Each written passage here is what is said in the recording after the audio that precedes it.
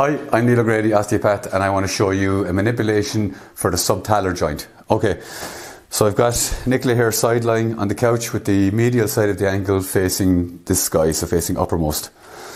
The knee, the hip is flexed a little bit and the knee is flexed at about 90 degrees.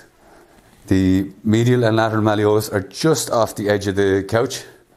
I'm going to place a towel here across the medial aspect of the knee. I'm going to place my forearm here like that.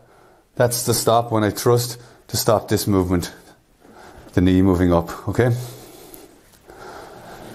The web of my hand goes across just the medial malleolus, underneath it. The hypertenar eminence goes onto the calcaneus bone. I assess for motion and thrust, okay? And that is an adjustment for the subtalar joint. If you like the channel, please subscribe. Talk to you next time.